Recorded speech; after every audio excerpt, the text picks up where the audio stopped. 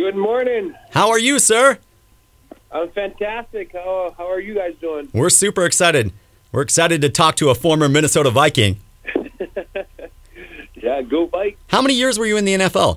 9 years. I started off with Green Bay, and then came to Minnesota, played most of my years. One cool thing that I read about you, as a player, you actually performed the national anthem before a game, and you've done that several times since. Oh, yes. Yeah, definitely. Yeah, it was after my rookie year with the Green Bay Packers. I performed the national anthem and then also played in it. So I think I'm a trivia question. So, yeah, for sure. That's awesome. That's a tough song to sing. Have you ever messed it up? Knock on wood, no.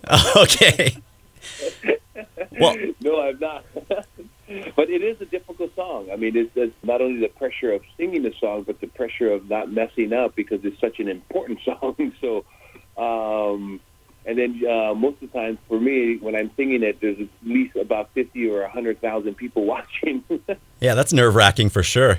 So, as a former player, I got to ask you, what are your thoughts on the current player protests during the national anthem? Oh, wow. You know, it's one of those things where, it's great that we live in a country that, freedom of speech is awesome, right? And then protesting can also be a beautiful thing. But then also you have to understand, like, what you're protesting for. And if it's, if it's something meaningful. I mean, but if you're only protesting because what the president says, the comment was on the NFL, then I'm not sure if that's, it's one of those things where if there's a purpose of you protesting and taking a knee and standing and using your freedom of speech, then yes, then do it. But what it is that we live in a country that everyone's proud of, and so when you take a knee and people, a lot of the fans, which we all need the fans, are watching, are getting upset because of it, right?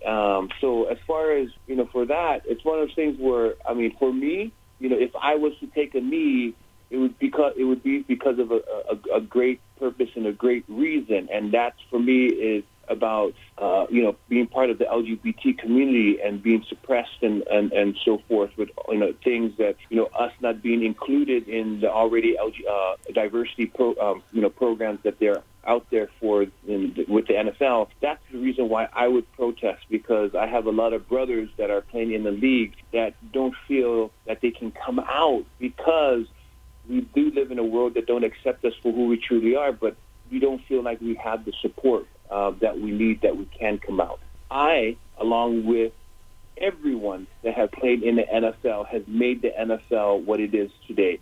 I put my blood and sweat. I played 9 years in the NFL as a closeted gay man, and going through a lot of the depression and everything like that while I was playing would be the reason why I would take a knee. But like I said before, if you're going to take a knee, make sure when they interview you, that you have a purpose why you are protesting, because that's why we live in a beautiful country like America, right? So the freedom of speech and so forth. So that's why I would take a knee. I love that answer, Ezra. And you brought it up. You're an openly gay man now, and you're competing on The Voice. Brand new platform for you. Are you hoping to use this new platform to inspire other gay Americans? Oh, my gosh. I'm using this platform to inspire anybody that have,